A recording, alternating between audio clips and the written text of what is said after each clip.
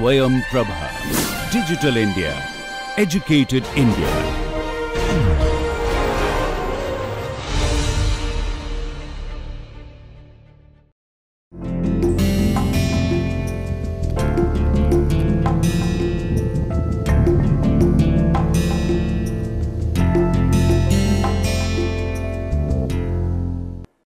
Welcome to the second week of open course on diffusion in multi-component solids.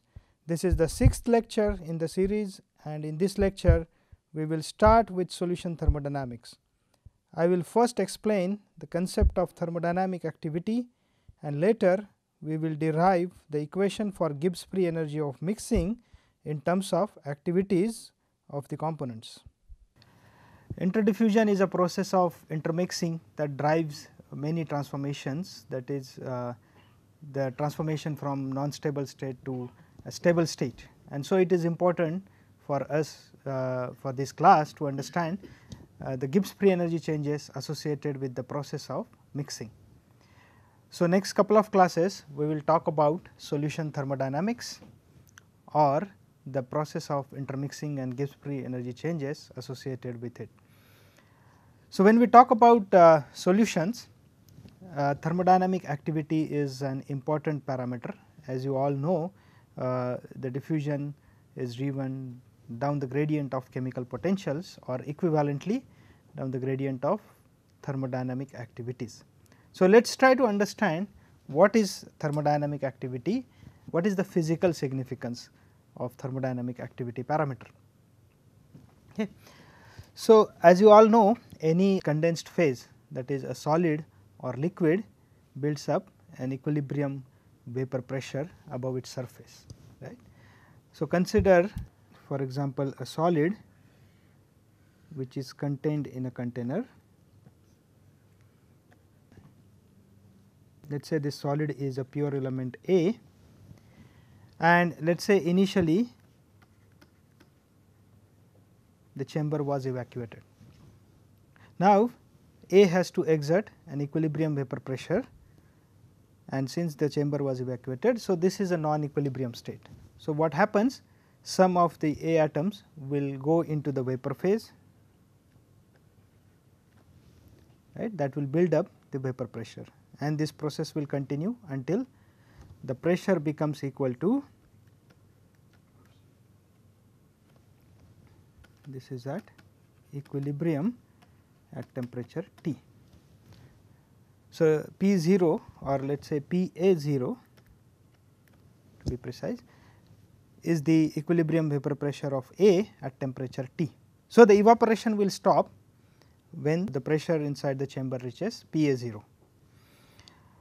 But on the atomistic scale there is still the process of evaporation is going on, but it is counterbalanced by the process of reverse process of condensation. So what is happening at the atomistic level is there is a continuous evaporation of some atoms of A from solid into the vapor phase, but at the same time some atoms are hitting back on the solid surface and they are getting condensed.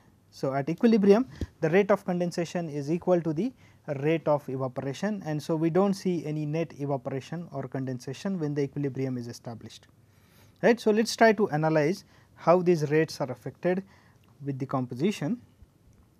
So initially let us say the rate of evaporation is REA. So how the evaporation process occurs? Basically what we are doing is plucking out an A atom from the solid surface and putting it into the vapor phase. So now all of us know that in solid all the atoms are in their equilibrium positions, right, they are continuously vibrating about their equilibrium positions. So if we consider this atomic arrangement, essentially each atom is located at a what we call as potential energy well, right.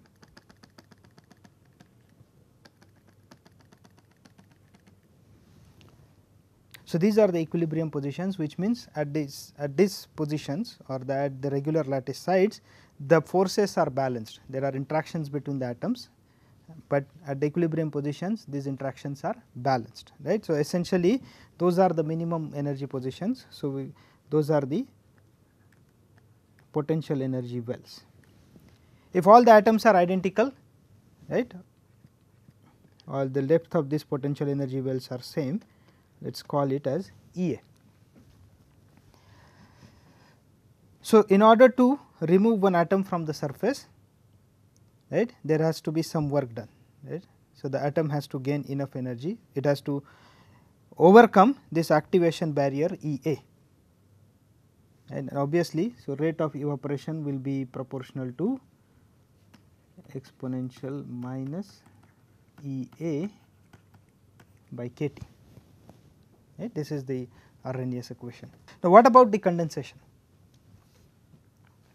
So, for condensation to occur, some of the A atom have to hit on the surface and become the part of A. So, we know in the vapor phase the A atoms are continuously undergoing the translational motion, and some of the A atoms will hit solid A and become part of A, that is the condensation process. So, essentially the rate of condensation RC of A will be proportional to the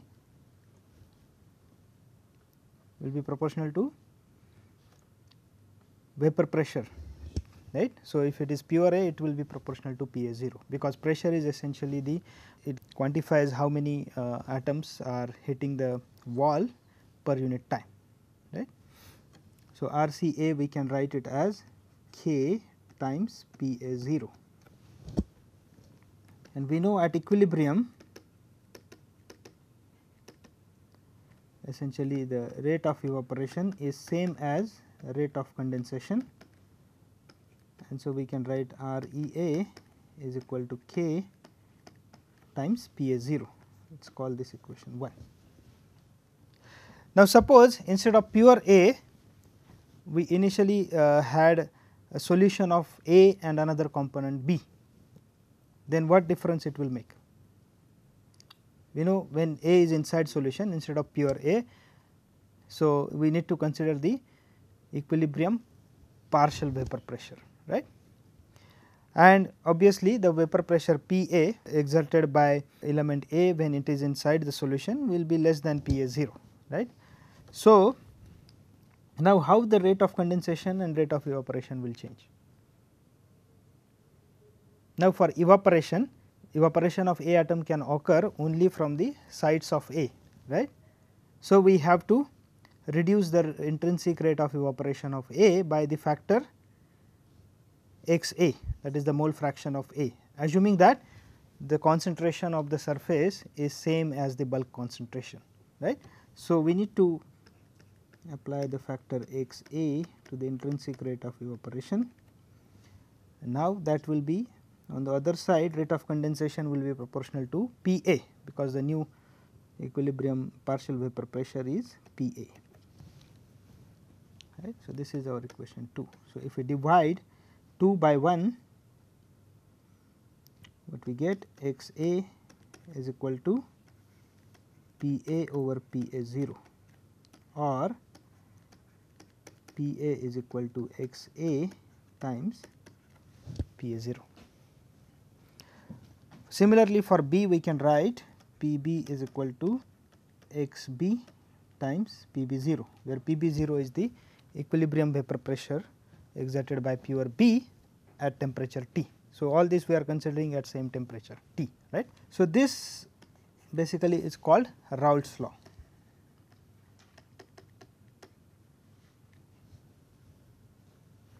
So, if we try to plot how the equilibrium partial pressure Pa varies with composition, let us say with XA, y axis is the partial vapor pressure. So, for A, if the x axis is XA, we have XA equal to 0, obviously at XA equal to 0 Pa is equal to 0, and when XA equal to 1 our Pa will be Pa 0, and the Raoult's law tells me that there is a straight line, relation. Similarly, if we plot Pb, as a function of xb, xb will be in the opposite direction. So, this axis is xb equal to 1. So, Pb will be equal to Pb 0 and xb equal to 0, Pb will be 0.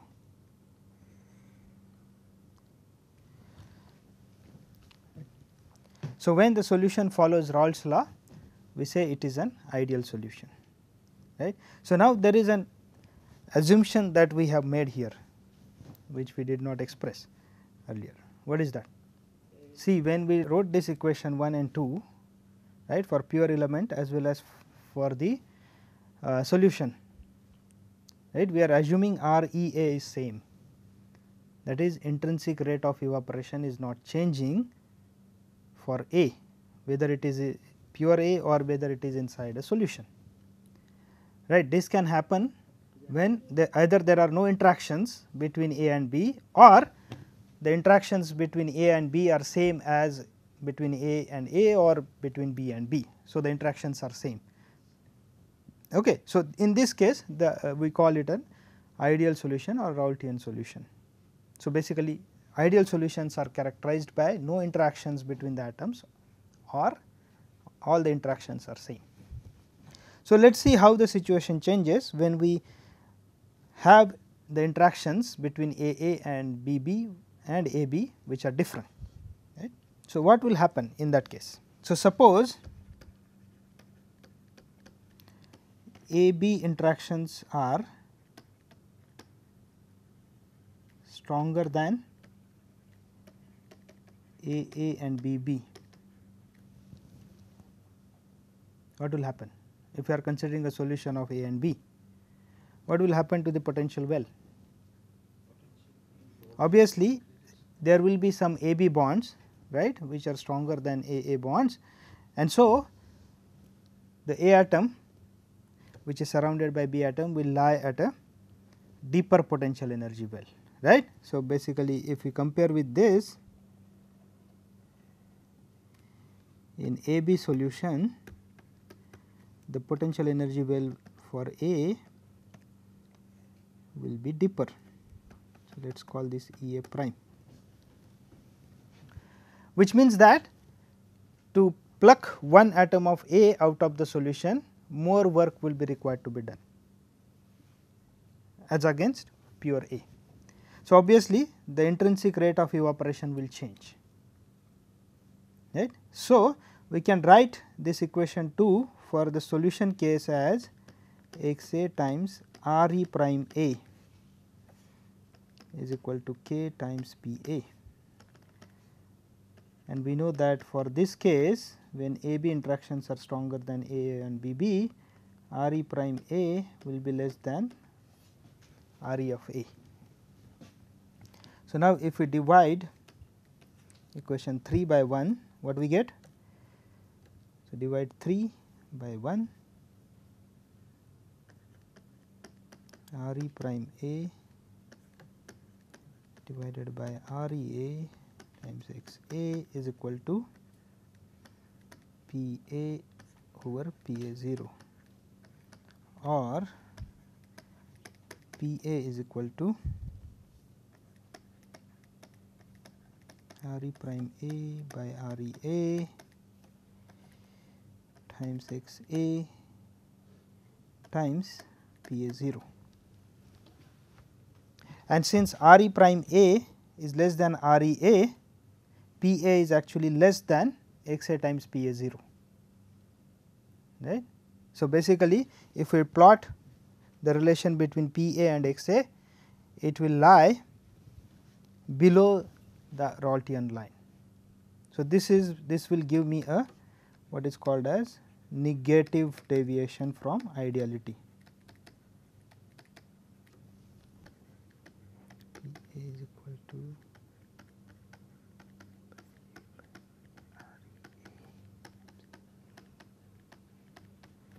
PA 0. So, if we try to plot the relation between PA and XA, obviously this is the Raoult law line,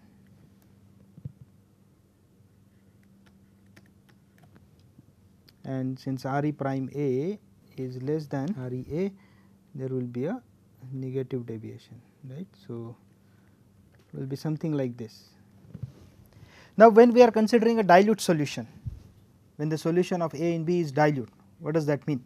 That means that most of the A atoms are surrounded only by B atoms. So, most of the bonds that A is involved in are AB type of bonds, right, which means Re prime is basically constant as a function of concentration as long as the concentration is very low, right. So, basically initially there will be a linear relation between Pa and Xa, right. So, this is called Henry's law.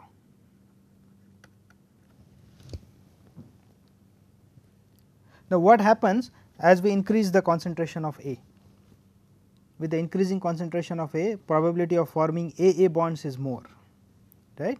And when there are AA bonds, since AA bonds are weaker than AB, right, the overall or it will raise the overall potential energy well, right. So, the potential energy well will be lesser and lesser deeper as Xa increases, which means then there will be deviation from the Henry's law line at higher concentrations.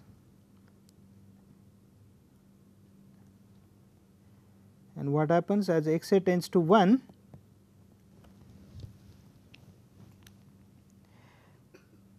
as Xa tends to 1, again all A atoms will be mostly surrounded by only A atoms. The intrinsic rate of evaporation will be similar to the intrinsic rate of evaporation of pure A, and so as Xa tends to 1, this will follow the Rawls law line, right. So, this is basically for negative deviation from ideality.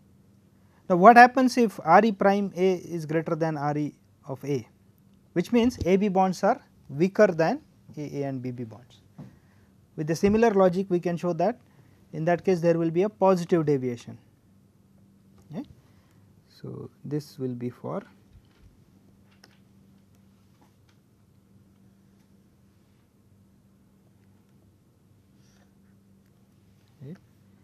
this is if Re prime A is greater than ReA, that is when AB bonds are weaker than AA and BB bonds. Okay. So, now can define the quantity Pa over Pa0 as AA, or this is called thermodynamic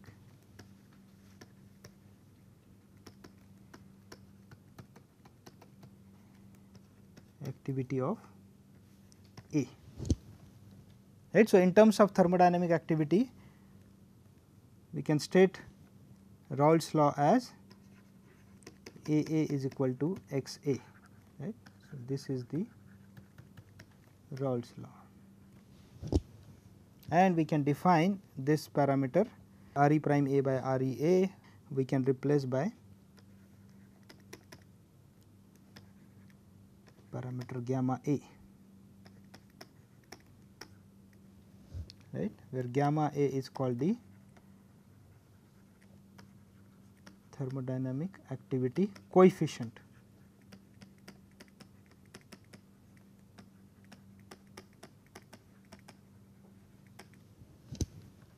Right. So, when we have dilute concentration, we know there is a linear relation between A and Xa, and so gamma A is constant at dilute concentration, or this is the Henry's law. Okay. So, this gives us the physical significance of the term thermodynamic activity. What is it? So, basically activity is a ratio of equilibrium partial vapor pressure of A exerted by the solution to the equilibrium vapor pressure exerted by pure A at the given temperature T, right. And we know if gamma A is less than 1, right, that means AA is less than Xa, and this occurs when Re prime A is less than REA.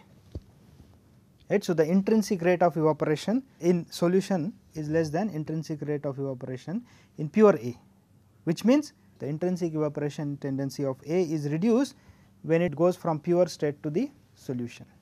Right. So, what is evaporation? The atom is trying to escape from the solid, right. So, basically that defines the escaping tendency of the component, in this case A, right. If activity AA is less than XA, that denotes negative deviation, which means the intrinsic escaping tendency of A is reduced by going into the solution.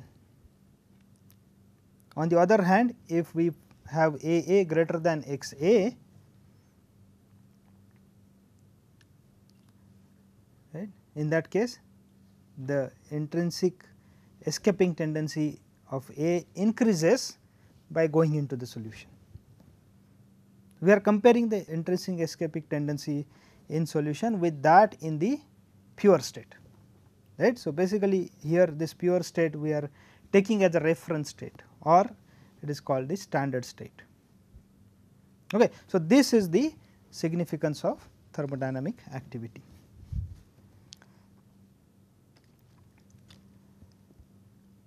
Now, when we are analyzing the intermixing process or the process of mixing, we need to see what are the Gibbs free energy changes associated with it, so that we can decide the equilibrium or stability criteria based upon that, right. So, we will see how the Gibbs free energy changes are calculated for the mixing process. Before that, it is first important to define the contribution from individual element to the total property of the system. For example, Gibbs free energy or volume, basically the extensive property, right. So, the contribution per mole from the individual component to the total property of the system is referred to as partial molar quantity. Partial molar property is denoted by Qi bar, and it is defined as partial of Q prime with respect to number of moles of Ni at constant temperature, pressure and constant number of moles of other components. So, this is basically the change in property Q prime by the addition of 1 mole of I when we keep temperature, pressure and other numbers of moles constant. Again, this has to be done at constant composition, right, because then Qi bar will also change with composition. So, when we add this 1 mole to the system to define Qi bar, it has to be added to a large amount of the system.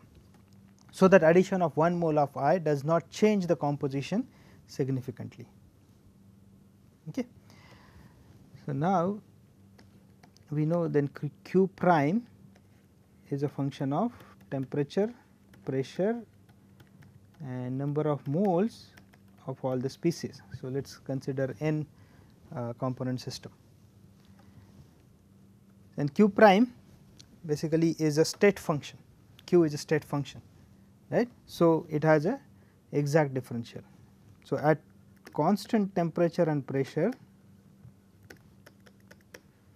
we can define its differential as dq prime is equal to dou q prime by dou Ni at constant temperature, pressure in J not equal to I dNi plus dou q prime by dou Nj at constant temperature, pressure I not equal to J dNj and so on. And we can see these partials are nothing but the partial molar quantities. So, dq prime is nothing but Qi bar dNi plus Qj bar dNj and so on. Right. So, let us denote this by equation 1. As I said, a partial molar property is basically the contribution per mole of species I to the total property q prime, right. So, we can mention q prime as Ni qi bar plus Nj qj bar and so on. So, if we take a differential of this, we get qi bar dni plus qj bar dnj plus ni dqi bar plus nj dqj bar and so on. Let us denote this by equation 2. And if we compare equation 1 with equation 2, we see that Ni dqi bar plus Nj dqj bar and so on should be equal to 0. Or if we divide this equation by the total number of moles of the system, then we can write xi, where xi is the mole fraction of I, dqi bar plus xj dqj bar and so on equal to 0. Right. So, both these equations are equivalent and they are called Gibbs-Duhem equation.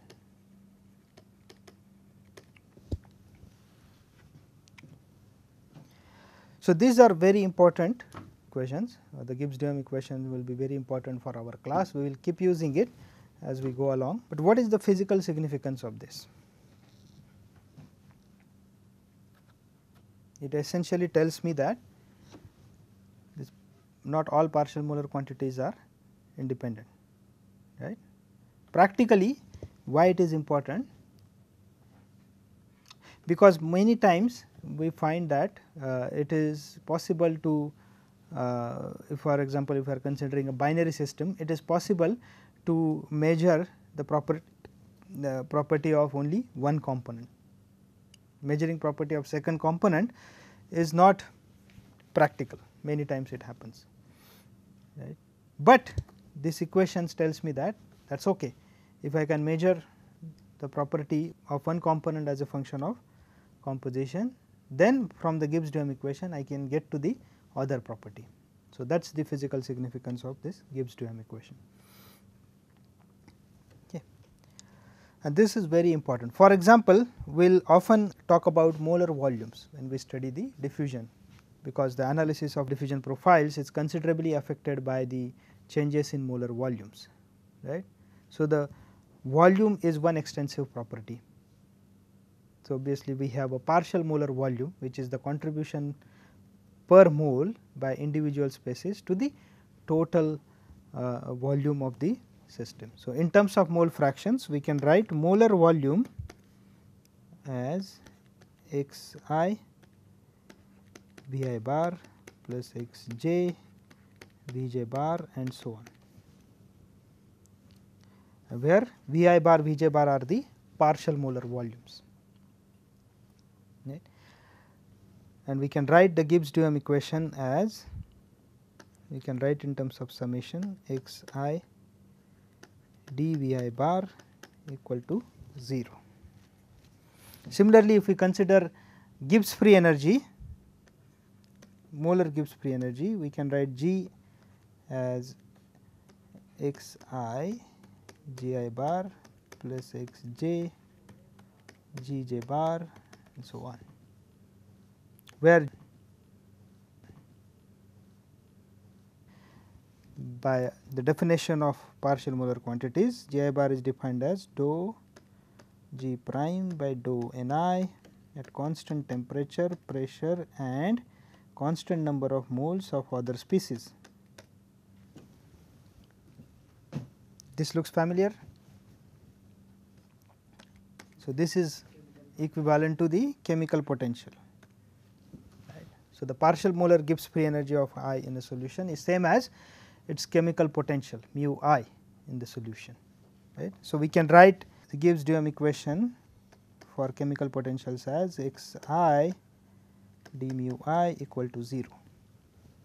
right. So, these two equations are very important, we will use them in the later part of the class. Okay. So, now how do we analyze the Gibbs free energy changes associated with the mixing process, right. So, if we mix A and B to form a solution, what is the Gibbs free energy change associated with it, right. So, let us carry out that mixing process systematically. Suppose initially we take x A moles of A and x B moles of B, right, and we form 1 mole of solution, right. So, what will be the initial Gibbs free energy of the system? Let us call it G1, x A G A 0 plus x B G B 0, where G A 0 and G B 0 are the molar Gibbs free energies of A and B, right. What will be the Gibbs free energy after formation of solution? So, let us call this G solution, right. In terms of partial molar Gibbs free energy, it will be x A G A bar plus x B G B bar, right. So, the Gibbs free energy associated with the mixing process, more specifically this is molar Gibbs free energy, because we are forming 1 mole of solution from x A moles of A and x B moles of B, that will be delta G mix G solution, the final Gibbs free energy minus initial Gibbs free energy, and if from these two equations we can write it as x A times G A bar minus G A 0 plus x B times G B bar minus G B 0. What is this quantity? G A bar minus G A 0. So, it is basically the change in Gibbs free energy associated with A when it goes from pure state into the solution. So, this is we can call as delta G M A bar or partial molar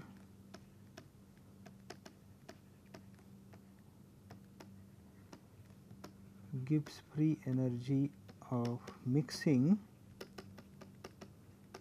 of A, right. So, we can write delta G mix as x A delta G M A bar plus x B delta G M B bar. Now, we need to evaluate delta G M A bar and delta G M B bar. So, let us see what happens to the individual species form a solution from the pure state, right. So, what we are doing, if we consider A, we are taking x A moles of A from pure A, right, and putting it into a solution, right. Now, when I had pure A, the partial pressure exerted by A was P A 0. When I have A in solution, partial pressure exerted by A is P A. So, essentially we are changing the vapor pressure of A from P A 0 to P A, right. So, this solution process can be considered as is composed of essentially 3 steps, right. So, consider the first step is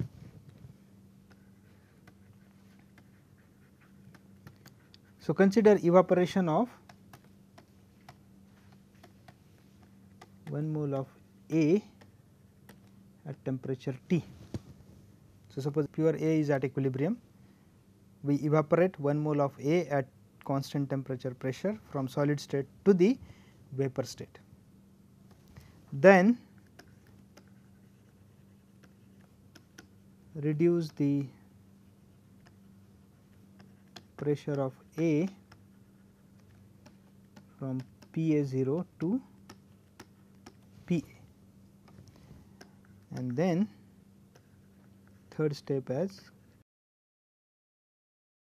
condense the 1 mole of A into the solution, right, at PA and temperature T. So, this step 1 and 3 are essentially the reversible processes, right. Evaporation of 1 mole of A at T and PA0 is reversible. Similarly, step 3 is reversible, but step 2 is an irreversible process. So, there will be the Gibbs free energy change associated with step 2, right. Now, this we can replace with a reversible process and find out what is the Gibbs free energy change associated with it. So, essentially we are trying to see what is dG. We know it should be equal to minus S dt plus V dP, and at constant temperature you know dG is equal to V dP. Now, if we consider ideal gas, we are considering vapors, right, and the vapor pressures are typically really low pressures, right, and we know at low pressure we can consider a gas, a real gas, as close to an ideal gas, right. So, we can apply the ideal gas equation here. So, we can replace V with RT by P. So, if we make a state change from pressure 1 to pressure 2, we know delta G should be equal to RT at constant temperature, delta G should be equal to RT ln P2 by P1, right. So, in this case when we carry out these 3 steps, that delta G is equivalent to delta G A bar m, right, and we are changing the pressure from PA0 to PA. So, delta Gm A bar is RT ln PA over PA0, and PA over PA0 is nothing but thermodynamic activity of A. So, this is equivalent to RT ln AA, right. So, the Gibbs free energy of mixing you know should be equal to X A RT ln AA plus X B RT ln AB. In general, for an n component system, we can write the molar Gibbs free energy of mixing should be equal to sigma I for n components will be equal to RT is constant Xi ln AI, or delta Gm I bar is equal to RT ln AI. Now, we know delta Gm I bar was Gi bar minus Gi 0. So, this we can also write as Gi bar is equal to Gi 0 plus RT ln AI. Again, this equation you all are familiar with, I suppose, because Gi bar is nothing but mu I. So, we can write this as mu I equal to mu I 0 plus RT ln AI.